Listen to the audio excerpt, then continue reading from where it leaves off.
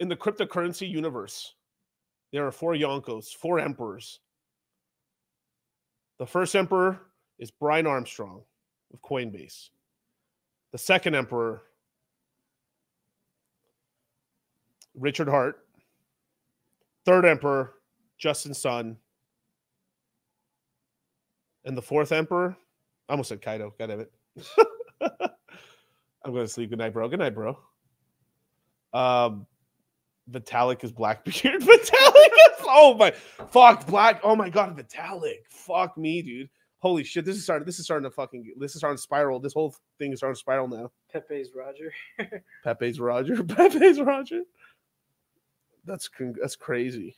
But like in terms of like, there's like certain people that want like Vitalik is just like, should have to go really bad for Vitalik to get fucked out of this cycle. But there is a possibility. Like this is an old. I said this back in very late 2020 that we could have a cycle where Ethereum does so well that maybe it ends up out pumping Bitcoin for the first time in market cap, becomes number 1 for a while. Then Bitcoin retakes its spot, and then Ethereum loses its place and goes to 3rd or 4th in market cap. Some crazy shit could happen like that.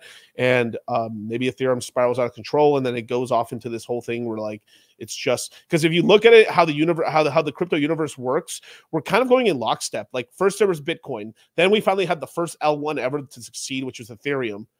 And they've kind of kept those spots, if you noticed it. And even then, like we had some stuff created at the end of 21. That's everything's still here.